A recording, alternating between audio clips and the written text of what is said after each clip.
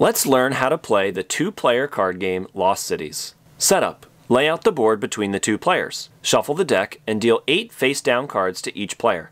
The remaining cards become a draw pile next to the board. The oldest player goes first. Then play alternates back and forth between the players. Each turn consists of 2 steps. First, place a card from your hand, then draw a card.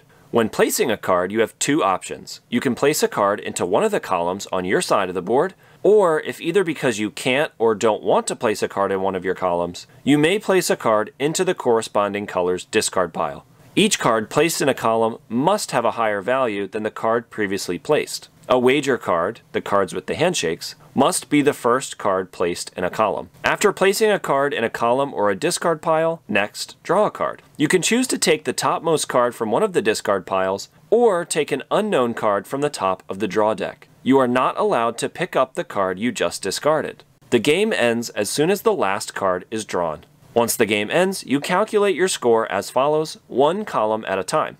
While scoring, make sure you follow the steps in the correct order. First, total the sum of your cards in that column. Next, subtract the expedition cost, which is 20 points. Your wager then multiplies your subtotal by a set amount. 1 wager is double, 2 is triple, and 3 wagers is quadruple points. Finally, if you have 8 cards in a column, including wagers, you get a 20-point bonus. 23 minus 20 equals 3, times 2 for the wager is 6, no 8-card bonus, so 6 total points for this column.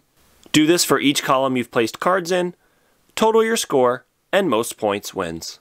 So that's how you play Lost Cities. If you have any questions, let me know in the comments below. If you found the video helpful, please drop a like and consider subscribing for future board game content just like this. Thanks for watching.